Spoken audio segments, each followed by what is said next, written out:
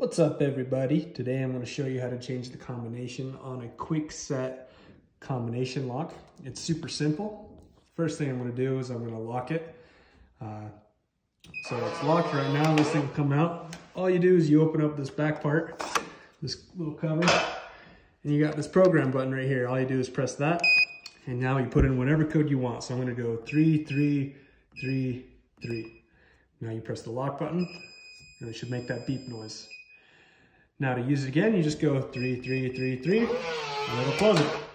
Anyways, super simple. The combination's now 3333 or 4444, whatever you want. You just put that code, and you lock it. Anyways, hope this helped you guys.